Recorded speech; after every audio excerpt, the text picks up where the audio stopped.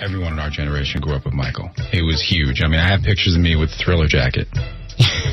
Cheesy, not cheesy. The reality was I had the Thriller jacket. I never had the sequin glove. I wasn't that level, but I had the Thriller jacket. And I had all those moves. I mean, I've been growing up as a professional B-boy in New York City. Michael inspired a generation of people across. I mean, we grew up watching him on TV as a kid, and then all of a sudden he was taking it to the streets, and he was really the performer in a lot of ways that brought street dance globally. I mean, Popping Pete was one of his teachers, so was Popping Taco, so he was learning from the best people in the world. Then he was taking his R&B, funky James Brown style and taking that to another level. So people weren't fortunate enough to be able to watch Popping Taco and Popping Pete. But we all saw Michael, and he was so crisp and pure when he did the moonwalk on Motown's 25th anniversary. That was it.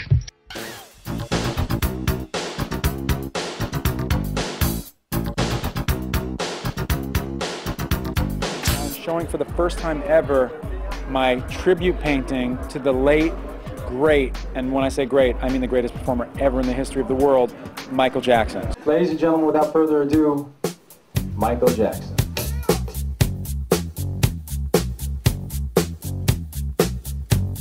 I basically painted him with his face shrouded in darkness, so you can't tell if it's the new Michael, the old Michael, because really I wanted us to project our image of what we felt about Michael, as opposed to everything else. And I painted him on stage because he said that was the only place he ever felt comfortable, was on stage.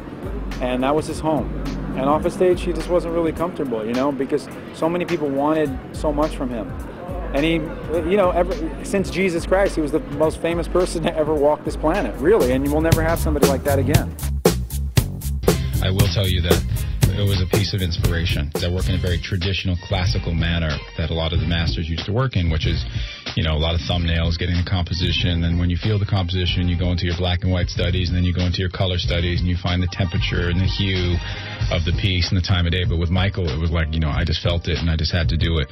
So there was no real studies. It was a pencil drawing, and then I just went up to do it on canvas. It was like a real intense thing where I just didn't even move from my easel for a very long time because I got as much Michael reference as I could get, and I just really wanted to do a universal portrayal of Michael. And the people that I've shown it to have felt very strongly that this image is almost the quintessential, iconic Michael image of our generation. But really, I want Michael to be remembered as this character, at this time, for his greatness.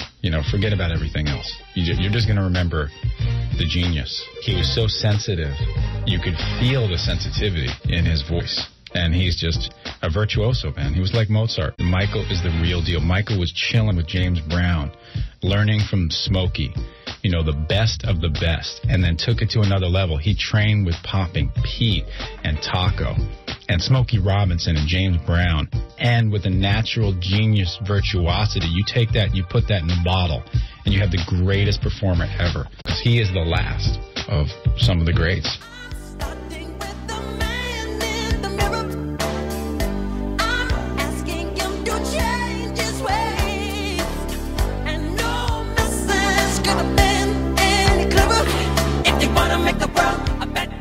And I call him the king because God damn, he was the king.